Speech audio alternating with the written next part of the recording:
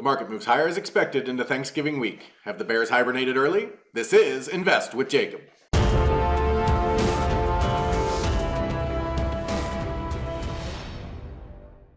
Okay, guys, so in yesterday's video, we talked about the fact that this is a holiday week. Volume is down and trading tends to drift up during this week, and that's exactly what we saw yesterday as the market moved higher, up over the 45.51 target, and now our next target is 45.85. The question is, are there any bears left? I'll get into that in just one second, but first, if you're new here, welcome to the show, guys. My name is Jacob Gabbard, and this is Invest with Jacob, where we use Elliott Wave Theory to break down the SP 500 and the NASDAQ. I highly encourage you to hit that subscribe button down below so that you can get our daily S&P updates, our trade setups, and our buy alerts.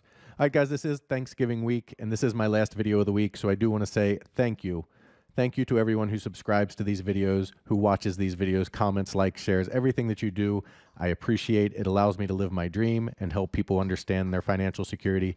I appreciate everything out there, and to show you my appreciation, I will be giving you a coupon code for our course later in the video. For now, let's jump into the chart and take a look.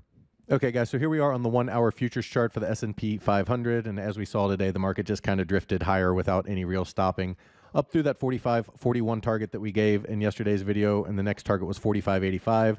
Through that, and the bears have some problems with any kind of bigger down move playing out. The real number to watch, because of contract rolls and the way ES works, the real number to watch is going to be 46.07 on the SPX. So that's the summer highs on the SPX chart. If they break through that, then the bulls are in the driver's seat to try to take us toward that 4,900 plus area and new all-time highs into the Christmas time. So as it stands right now, the bears need to step up and hold that 46.07 area, but the next target is 45.85 on the ES. So I know we're on two different charts there, two different targets, but that's what we're looking for. For the bears to get started, 45.41 would be the target number to break to the downside, and then they need to break 4,500. So we have a upper support and lower support, this flag basically essentially that they broke out of right here.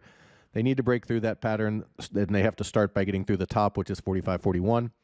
And then through that 4,500 would tell us that we can look to start pulling back in the bigger pullback, assuming we can then break 44.50. So overall, bears need to break through 45.41 and then 4,500. And the bulls would be targeting 45.85 on the ES, and then after that, 46.07 on the SPX. Over on the NASDAQ. Okay, guys, on the NASDAQ, same basic thing. We're looking at the market drifting higher this week as it did today. They are now looking at 16,194 to 16,214 as their next target, and their pullback support would start at the 15,925 area, and then they need to break that 15,800 area to really get the ball rolling to the downside.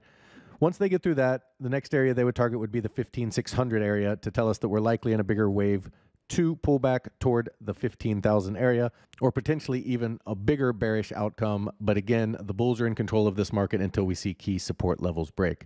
Guys, if you love the information that I put out in these videos and you want real-time market updates from me, you need to check out investwithjacob.com. There's a link down in my description. Go ahead and click that link. It'll take you right over to the website. Once you're there, check out our membership plans area. We have two incredible monthly plans, and they both come with a 7-day free trial because I want you to get in there. I want you to make sure you love it and become part of the trading team before you ever spend a penny. You can cancel at any time. We also have our Elliott Wave for Beginners online course, and as I mentioned in the intro, I'm going to give $30 off of this course so you can get it for $37. You use the coupon code TURKEY all week. It will expire on Sunday. Coupon code TURKEY for $30 off of this course. You would get it for $37.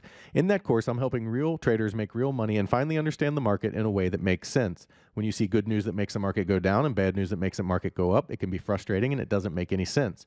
Elliott Wave gives you the key levels and the understanding of knowing when and where the market should turn and why, and what happens when it fails. This course is 25 videos where I go through 3 different parts. The first is the introduction, where we go over the Elliott Wave expectations, the mindset and emotion, the KISS method, and why it works. Then we go through your chart setup and tools, every tool you need to use along with Elliott Wave Theory to kind of confirm what you're seeing and how to use them. Then we go through the Elliott Wave for Beginners course.